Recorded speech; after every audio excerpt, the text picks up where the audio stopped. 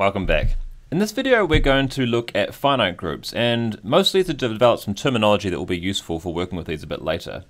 And we'll also talk a little bit about subgroups, what it means for a group to be inside another group, and how we can describe that. Okay, so the first terminology is just the name for the size of a group. So we've seen groups already that have infinitely many elements, and we've seen groups with finitely many elements. And the order of a group is just the number of elements in it. So for example, if I take the integers z, which under addition, so sometimes I'll write z plus just to make explicit what the group operation is, but most of the time we'll just leave the set with the understanding of the operation just implied, because it's the only one we're likely to be using on integers. So z plus, well, this doesn't have a finite number of elements, so we'd say z plus has infinite order.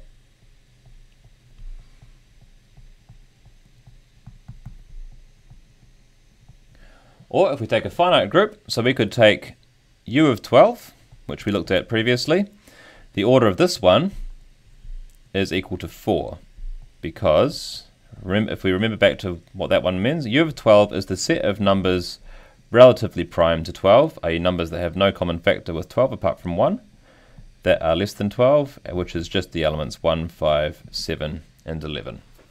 Okay, so groups can have finitely many elements, in which case they have a finite order, or a group could have infinitely many elements, in which case we say it has infinite order. Right, so it's not just groups that can have orders. Elements within a group have an order as well, although the meaning here is a little bit different. So the order of an element, little g, is the smallest positive integer n, such that g to the n is equal to the identity. Or if we were to use additive notation, n times g equals 0.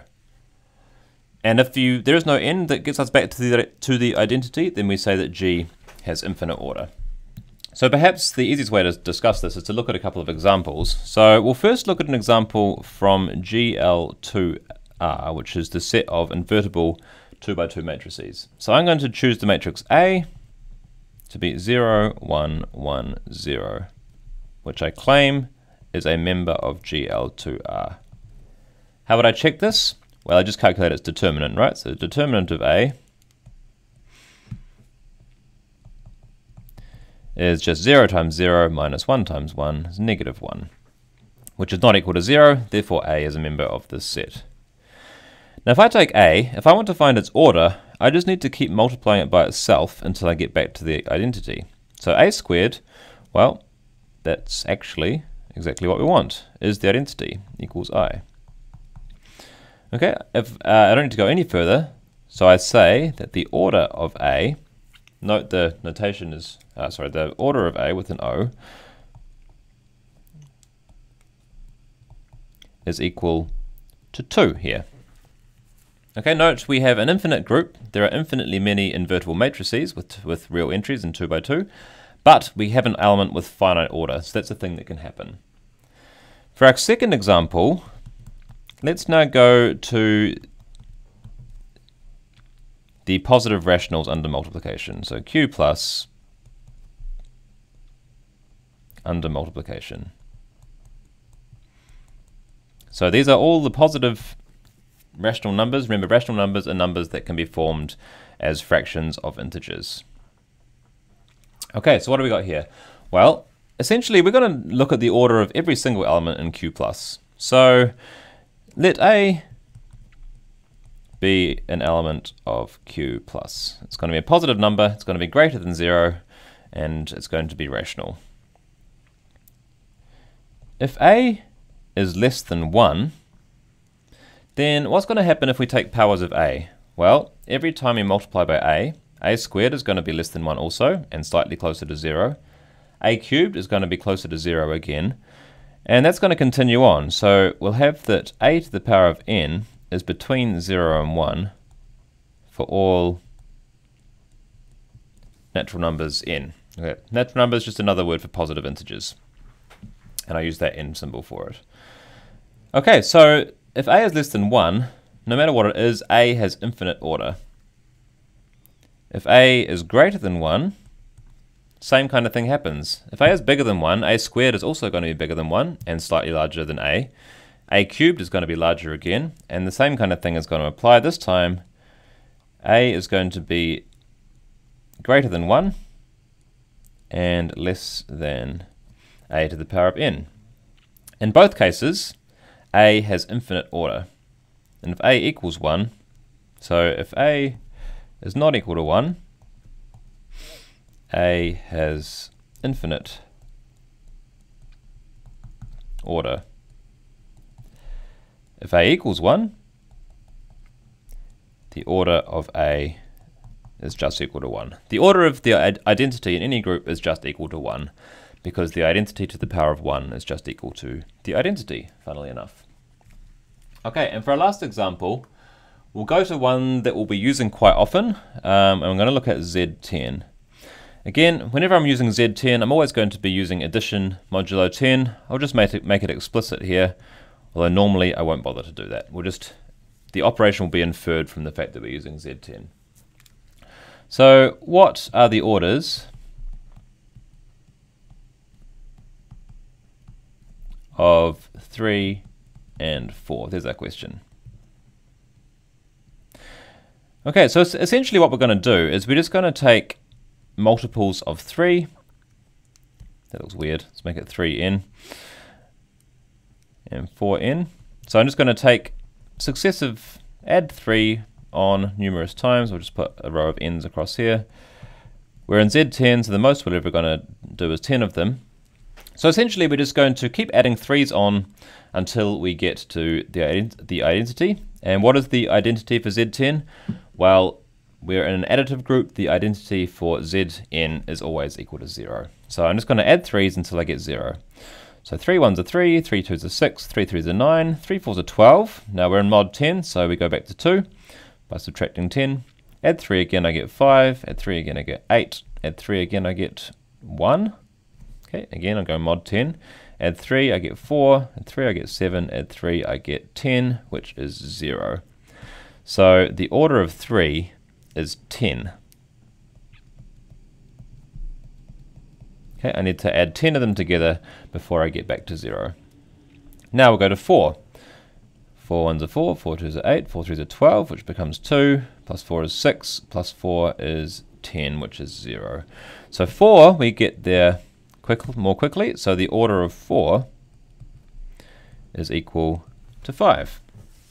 Okay, so every element in every group has an order. It may be infinite, it may be finite. If we have an infinite group, like the matrices we had before, we can have elements with finite order. But if we have a finite group, and we'll prove this later on, we cannot have elements of infinite order. But we'll talk about what the elements of orders of finite group, what the orders of elements of finite group can be in a little bit more depth later on. The last thing that I want to discuss in this video is subgroups. Now we'll actually launch into this properly in the next one, but we wanted to get the sort of definition out of the way first. So this is the notion that a group can contain other groups. Much like when we first looked at complex numbers, we saw we could take the subset of 1, -1, I, and -I, and they formed a group just in and of themselves. So the definition is, if a subset H of a group is itself a group, and here's the key part, under the same group operation as G, okay, so we can't have a set that is a group under a different operation, then we say that H is a subgroup of G. And we have some notation for this. We could say, we write H is less than or equal to G. Okay, so by this, less than or equal is quite suggestive. It means that, for example, G is a subgroup of itself. That's allowed. If we want to exclude that case, just like we do with the less than symbol, we can write H is less than G. This is a proper subgroup. Okay, so it cannot be G itself. So sometimes we want to use that notation.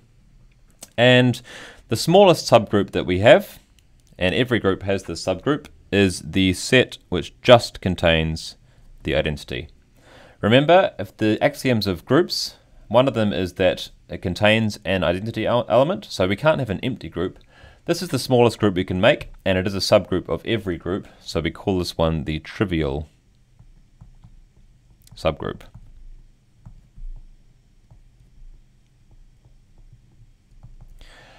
Okay, so if we want to test for these, and again we'll talk about this in greater depth in the next video, but just very quickly, we get a few things for free. Okay, remember to establish that a set is a group, it has to be associative. Well, the group operation of G is associative automatically because G is a group, therefore any subset of it will also have the same associativity. So associativity comes for free from the parent group.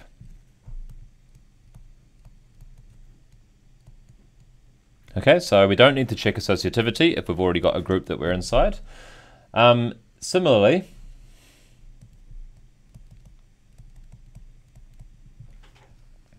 the identity must be the same one